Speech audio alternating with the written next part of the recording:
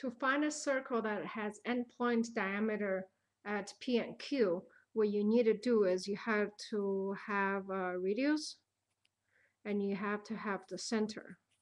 Okay, obviously the center is halfway between P and Q, so the radius is the distance between the 2.5. So let's find the distance first. Distance squared is equal to x minus x1, which is -1 minus 5 squared. This is the changing in x plus changing in y. Minus 5 is plus 5 squared. So this is a 6 here, and that's 36 plus 36 there. So distance is equal to distance squared is equal to 72. So over here you have 6 radical 2.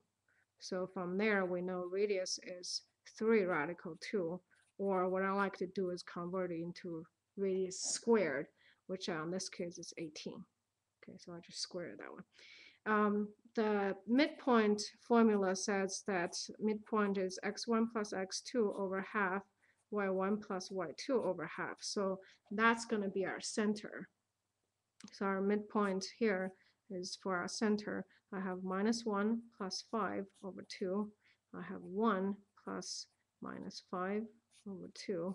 Or our center is at 2 here, because this is 4. 4 divided by 2 is 2. And here I have -2. All right. So here's my center. And my radius square earlier I calculated is positive 18. So the formula says it's going to be x minus the center point coordinates 0 plus y minus center of the point here. I'll put a y0 here, equal to r squared. Okay, so let's plug in the formula over here. So it's x minus 2 squared plus y minus 2 becomes 2 equal to 18. So here's the formula for the circle. All right, have a confident day.